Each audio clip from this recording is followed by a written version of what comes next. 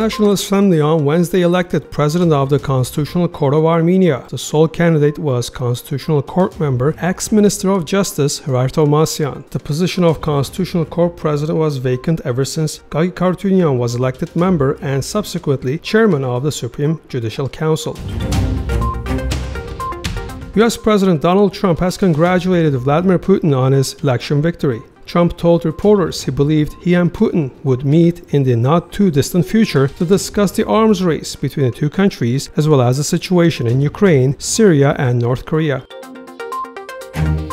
Istanbul authorities have banned the screening of Armenian-Iranian film Yeva at the International Filmmor Women's Film Festival on the grounds of the state of emergency and security issues in Turkey. Festival representative Melek Özman told Bianet website of Turkey that the Azerbaijani consulate in Istanbul first wrote an official letter to the French institute where the festival is taking place and asked to cancel the screening of this film. A delegation from the Republic of Artsakh, led by President Bako Sahakyan, on Tuesday arrived in Lebanon on a working visit. Sahakyan on Wednesday met with Catholicos Aram I of the Armenian Church Catholicos of the Great House of Cilicia of the Armenian Apostolic Church and a group of the Catholicos Supreme Clergymen in Antelias. Motherland Diaspora, Church Society Interrelations, Artsakh's domestic and foreign policy as well as regional processes were on the discussion agenda.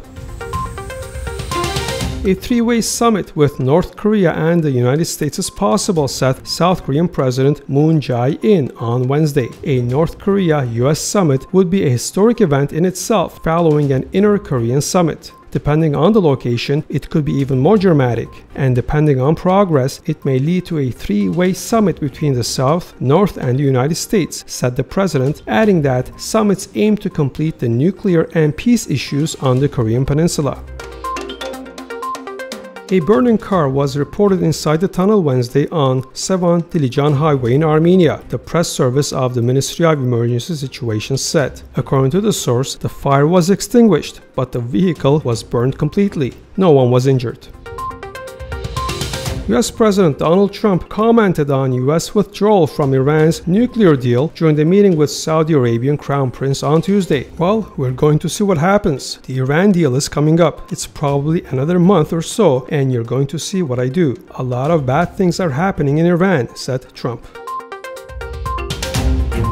Top Armenian chess player Levon Aronian once again drew with Shakhriyar Mamedyarov of Azerbaijan at the 9th round of the Candidates Tournament 2018, which is held in Berlin. Aronian has 3.5 points so far and rounds up the bottom of the current standings together with Wesley So of the United States. Arsenal midfielder Henrik Mkhitaryan on Thursday will receive the award for Armenia's 2017 Footballer of the Year, informed the Football Federation of Armenia website. The respective ceremony in capital Syria Yerevan is scheduled to start at 11 a.m.